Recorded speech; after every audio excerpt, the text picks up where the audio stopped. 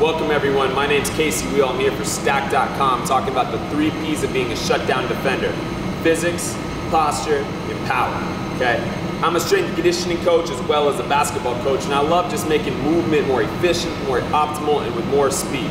So the first thing to think about when we're talking about the physics of defense, okay, we're talking about how we put force in the ground. And when we're playing defense, we're thinking lateral movement more than vertical movement. We always get the highlights of the block shots and the steals, but really a great defender is great moving laterally and changing direction. So the first thing we want to think of is our feet placement. Okay, so when we get our feet a little bit wider, why we do that is so when we push the ground laterally, we actually get a little bit more of the ground and we can move sideways a little bit quicker. If our feet are inside here and I push, I'm actually giving a little bit more vertical force. And if I push that way, my force is going that way. I want to give myself the best advantage to get quickly side to side. So the first thing you want to think about is getting your feet a little bit wider. That's why you think of that nice defensive stance. The second part is getting our hips back in what we call a stretch shortening cycle, or we're trying to get a rubber band effect of our body to be quick.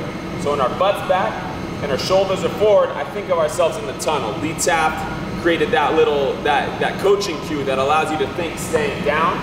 What this gives me an advantage of is now I can use my hips and my legs to quickly shift and to push side to side. You see it from the front view, I'm down this position. If I need to go right or left, I'm quickly pushing and getting back.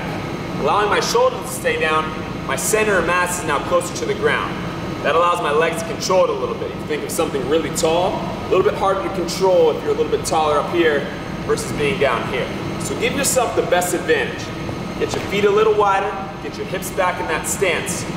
And now, last thing is keeping your feet active.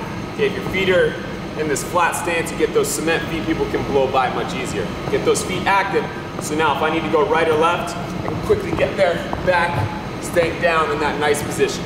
These are all just gonna be great ways to use physics to your advantage to be a better defender.